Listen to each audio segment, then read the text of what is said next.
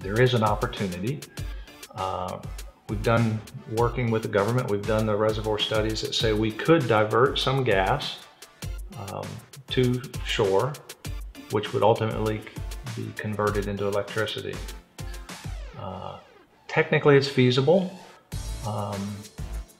but I do also want to caution we're early in on all the study work there. We are working with the government, various ministries on the government.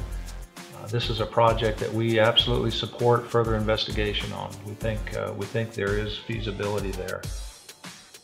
The nice thing about that is, again, it could touch everybody.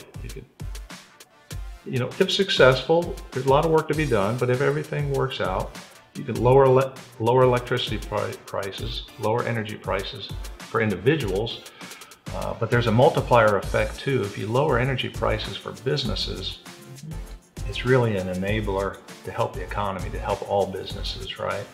And there's a proven correlation between energy usage and quality of life. I mean, if you look at UN studies or other studies, there's actually a correlation between energy usage and bringing people out of poverty, bringing people from out of poverty up to the middle class. In order to do that, you need cheap, affordable energy. I know that we want that here. The question is how we get it. This is one way that's being evaluated. I can tell you, I know that it's being evaluated against other options like hydro, which it absolutely should be.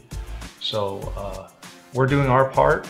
We're coming to the table with the technology, with the ideas that we have.